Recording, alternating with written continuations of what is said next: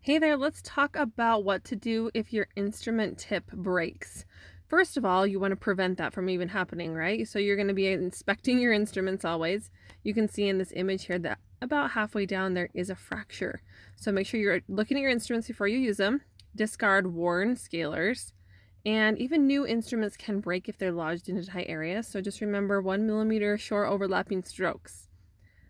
Management, if it does happen, the first thing you want to do is stay calm. You want to show confidence still with the patient, so this is a very important step. If you see it in the mouth, grab it right away, get it right out of there as quick as you can. If you don't see it, you're going to, maybe you recognize it a little bit later, or it's on your tray and you go to pick it up and you're like, oh no, where's that tip gone? Anyway, either way, you need to stop instrumentation immediately. You want to remove the suction out because you want to be able to find the tip, so you don't want it to get into the suction.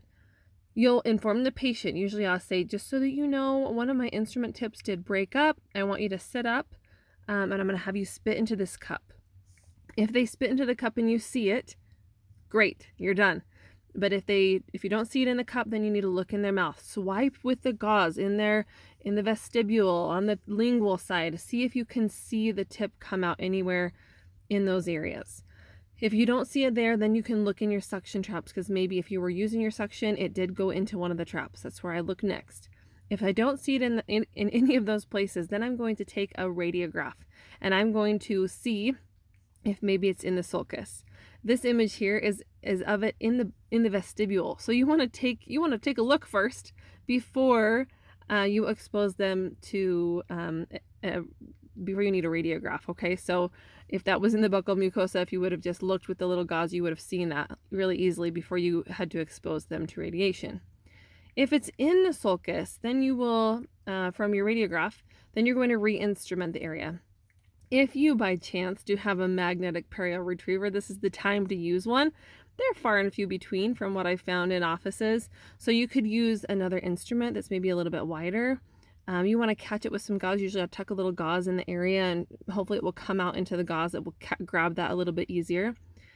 Sometimes I've had to push them through with an interproximal brush. I usually go from the lingual to the buccal because I don't want to push it into the lingual for it to fall into the throat.